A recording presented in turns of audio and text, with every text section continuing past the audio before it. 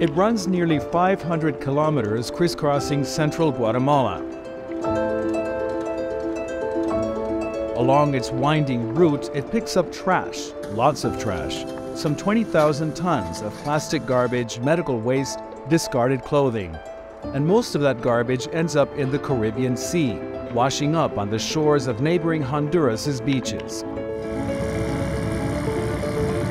Considered to be one of the most polluted rivers in the world, the Motagua has been at the center of a diplomatic rift between Guatemala and Honduras, and is cited as the cause of major public health and environmental threats in the country.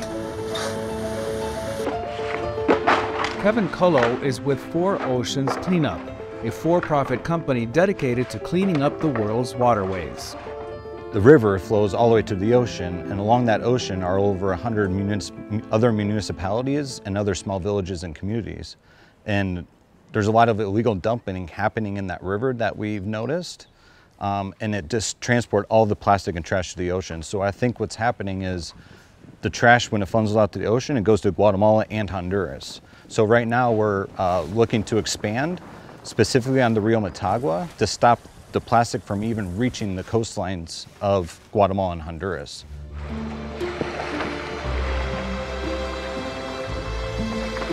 4 Oceans says it had come up with an innovative system designed to trap the garbage before it reaches the ocean.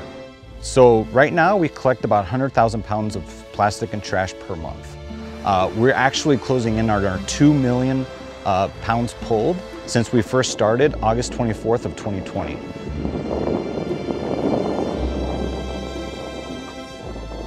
Dubbed the trash furnace, it consisted of a series of physical traps set up along the river's path to collect the debris it carried. The trash would be sorted and the plastics used for recycling. But the system's operators determined it was more efficient to pick up the trash the closer it got to the ocean. 4 Oceans now has 50 employees based in the port city of Puerto Barrios. There they clean up the beaches, sort the trash, and recycle it.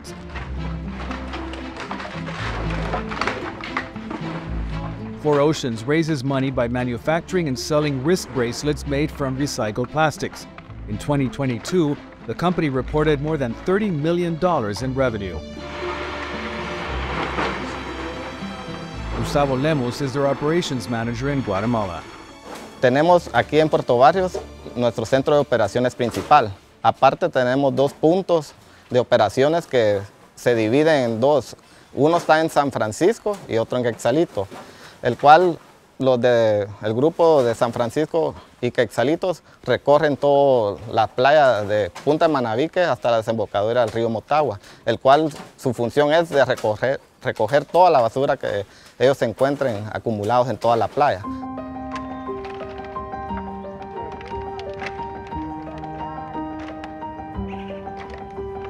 And the operators of a power dam on the Las Vacas River, which feeds into the Motagua, came up with another solution. The dam traps debris carried by the river as its water passes through its locks. Workers pick the trash out of the river by hand, transport it in conveyor belts to a processing plant where plastic is sorted and recycled into fence posts and park benches. The rest of the trash is taken to a landfill, which is planted with native trees. But more has to be done on a larger scale due to the enormous amount of trash Guatemala's rivers carry. Nuestra tarea diaria es recoger basura, pero esto es al corto plazo, pero 4 Oceans se quiere expandir más, el cual estamos ya buscando un terreno más cercano al río Motagua, el cual vamos a hacer unas instalaciones ahí, el cual queremos poner unos protectores llamados boom, el cual que nosotros queremos retener prácticamente lo más posible la basura que viene del río Motagua para que ya no salga a las playas de nuestras costas, que sea el impacto mínimo, ¿va?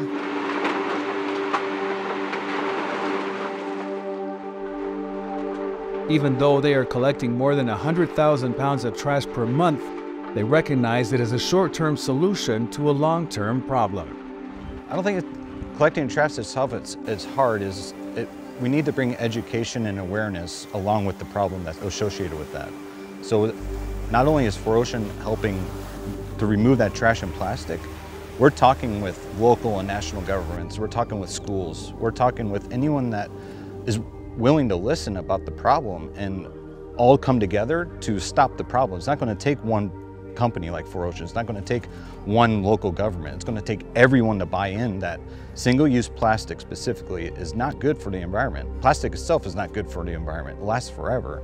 Not only do the people see the environment get contaminated and polluted, but it affects what do we eat when we live on the coastlines? We eat seafood, right? So the seafood, sees that as food, and it's back to your dinner table. So all of us have plastic inside us, and especially in these regions, and it's highly polluted. It's very important that, yes, we're collecting the plastic and trash from the coastlines, but we need to all come together, all private companies, all local and national governments, the schools, and teach and change the culture. That's the hard part. Environmentalists agree. Manuel Avila is completing his doctorate in climate change and sustainability at Guatemala's public university. Mucho de esto empieza desde nuestros hogares. Ni siquiera es en la ciudad, sino en nuestros hogares. De acuerdo a esto, tenemos un acuerdo gubernativo 164-2021 para la gestión integral del residuo sólido desde nuestros hogares, ¿verdad? Esto viene el transporte, recolección, y muchos de ellos no pagamos el servicio, no pagamos la extracción, ni disposición, ni la separación, ni el embalaje del mismo. Entonces, mucho de estos llega a los ríos. Decimos, una basurita más no nos va a hacer nada.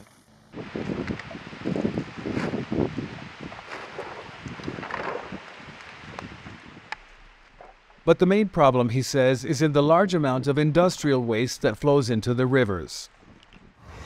Hay varios tipos de contaminación. Está la doméstica, está la industrial, que son las que más predominan en nuestro medio.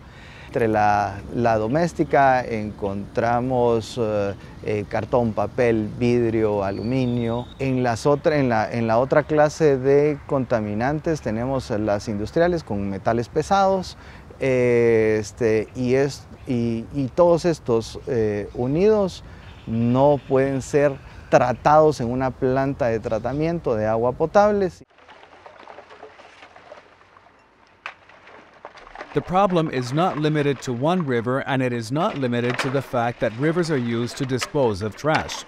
According to Ocean Cleanup, an NGO that monitors water quality around the world, 11 of the 25 most polluted rivers in Central America are in Guatemala. And throughout the country, 90% of water sources are contaminated. Communities around rivers are starting to take notice and to demand more action from the authorities. This community activist, who lives near the Las Vacas River outside of Guatemala City, says the situation has become untenable, not only because of the amount of trash thrown into the river, but because of the erosion caused by illegal mining, all a result of poor government planning and a lack of environmental regulation. Esta área aquí, si se puede dar cuenta, 25 años atrás, toda esta área de aquí que usted ve a los lados, este era un bosque y mire cómo está ahora. ¿Por qué? Porque se ha ido destruyendo. Han habido muchas contaminaciones, los árboles han desaparecido por los derrumbes. Y todo esto ha ocasionado serios daños a la población, enfermedades respiratorios, enfermedades del estómago, por la contaminación que se vive a diario prácticamente. Hay personas que viven a la orilla del río, y eso es una contaminación terrible. Niños que se enferman mucho aquí por ese lado. Y esa parte pues es un ambiente que prácticamente las personas, aunque no quieran, se han acostumbrado a vivir a esa manera, a esa forma, porque de plano un país que nos ha abandonado prácticamente nos ha condenado a vivir de esta manera, ¿verdad? And some government leaders are starting to take notice. las negligencias, las incompetencias, las irresponsabilidades de los funcionarios de Estado las están pagando las comunidades. Acá vienen y se le dan licencias para extracción de arena a empresas que lo único que vienen es a socavar los recursos naturales de las comunidades, a dañar el entorno ambiental de las comunidades y no dejan ninguna productividad para las comunidades.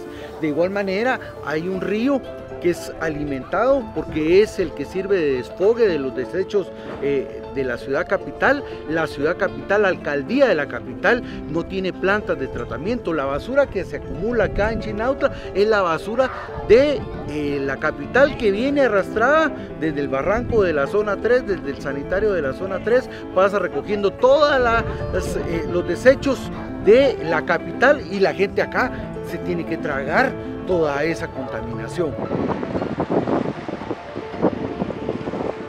Meanwhile, efforts to clean up continue, and while they are not seen as a sustainable long-term solution, at least they are bringing attention to a problem that has implications not only for Guatemala, but for its neighbors as well.